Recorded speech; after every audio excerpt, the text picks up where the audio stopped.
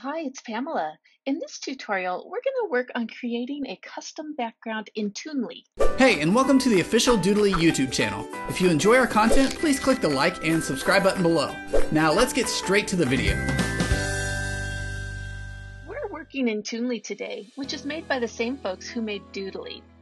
While Toonly has a variety of background images to choose from, you may want to use your own image from time to time.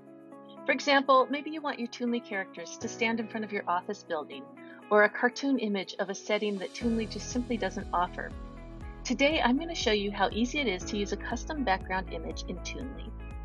You'll see here that this little chemistry schoolroom background is something that I found and uploaded on my own. I have a couple other examples here. I just have a kind of a cartoony background, kind of like the old Bugs Bunny ones. And then I have a theater stage background where I'm going to tell you just how easy it is. First all we need to do is find the background, then we need to upload the background, and then we add the background. Really, that's all there is to it. So, first of all, we need to find a suitable background to use. Now, if I were an artist or illustrator, yes, for sure, I would definitely create my own custom backgrounds. But unfortunately, I don't have that talent, so I have to rely on a site like freepik.com or pixabay.com or any of those other ones that are out there. Now, Freepik has a free account that you can use. You would need to use attribution if you have the free account. I do have the premium account, so I don't need to do that. Now, you'll see I've already entered cartoon background in the search bar, and there's tons and tons and tons of options that you could use. And this is kind of fun if you just need some inspiration. Maybe you're like, oh yeah, I want a rainbow in the background. Never thought of that. Or I want a forest. Or I want a little park here. I want my characters to be playing outside. Here's my little chemistry lab. So yes, just typing in cartoon background is a great way to get some ideas. Well, what if you have something in mind? You can get more specific, of course. So like if I was doing a school, there's my chemistry lab. This would be kind of fun as just a kind of generic background. I can get buildings and what have you. Today, let's focus on finding a cityscape. So now I'm going to type in cartoon background city. And there's all kinds of backgrounds that we can use. Just depends on the aesthetic that you're looking for. Now, I do want to note that you don't necessarily want to choose backgrounds that have images that might typically move. For example, this one with the airplane and the cars. It's going to look weird if everything else is animated, but then this airplane is just stuck forever in position. Same with the birds, and the hot air balloons, and whatnot. I like this New York City panorama, so I'm going to go ahead and download it. Now that we have our background, let's go ahead and create a new video. Click Create New Video. Let's give it a name. We'll just call it New York. And how do we want to get this background in? We have two choices. We could do it as an object and animate it however we'd like, which is an option. Or we could just go straight to backgrounds and upload it this way. I am going to do this. So let's go to downloads, zip.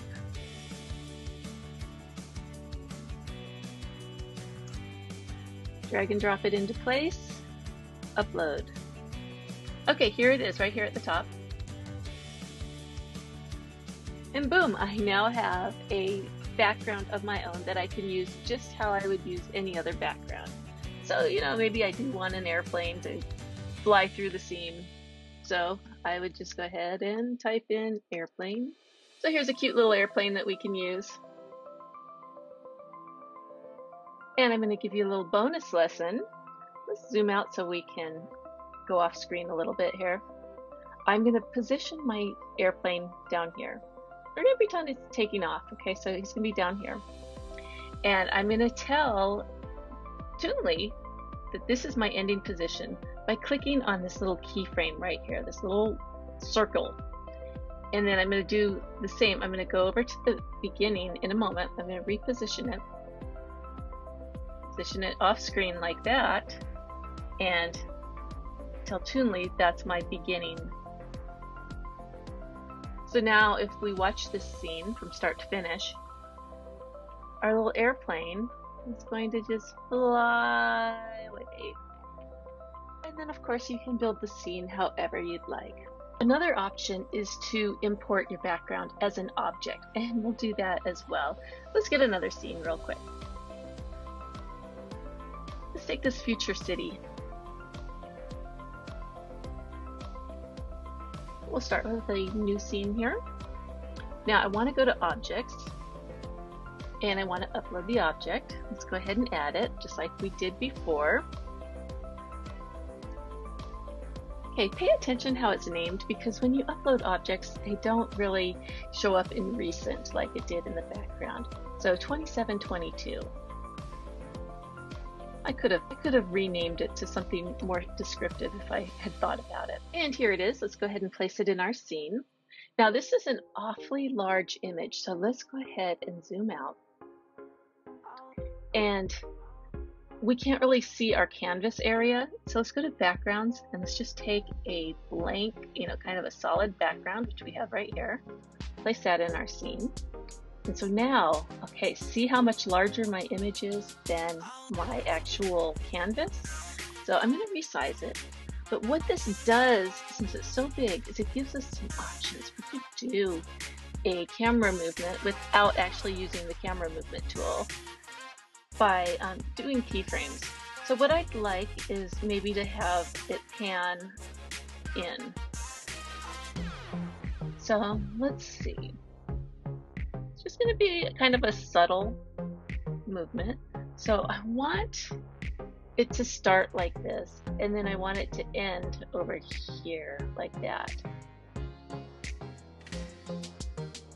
So let's click on our keyframe at the beginning and set it. So this should be our beginning position. And then let's move this over just a little bit. We don't want to go too far. And let's set that as our ending. And let's go back in to 100%. Let's make it a little bit longer. And let's see what this will look like. So it's white and it's going to bounce on, which I don't really like. And then we've got our camera movement, and that's fine. The camera movement's okay, but I don't like all that bouncing and that white showing. So what do? Well, we click on it. We click on settings. Let's turn the bounce to instant and to instant.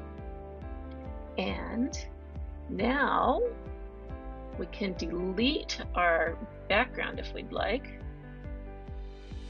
And then let's move this so that it starts at the beginning.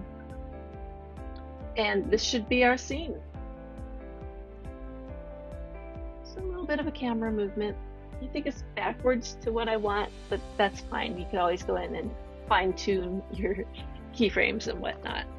Then of course you could add a little rocket ship or a little space person or whatever it is that suits your scene. And there you have it, a couple ways that you can create your own custom background in Toonly. I hope this gives you some ideas. Thanks for watching.